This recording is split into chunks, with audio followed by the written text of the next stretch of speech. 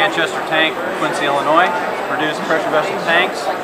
Our tanks have to go through a powder coat process. To hang them on the monorail system, our old process, we had to manually install threaded eyelets into our couplings.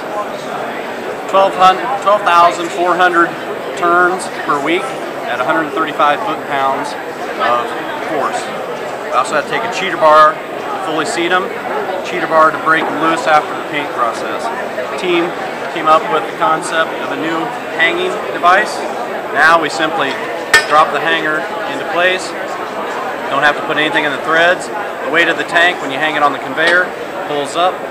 Plate seals on the top of your coupling. Legs expand. Goes through the whole process. As soon as you take the weight off the tank, the legs release. Operator can lift them out, and you're done.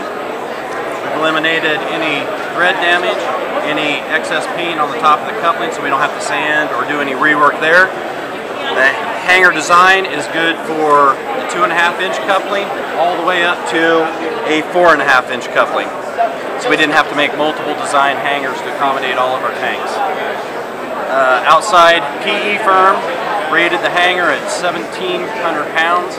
Our heaviest tank that goes through this process is right around 900. Saved about 950 some man hours a year, and our ergonomic risk went from a 52 down to an 8. That's pretty much our process.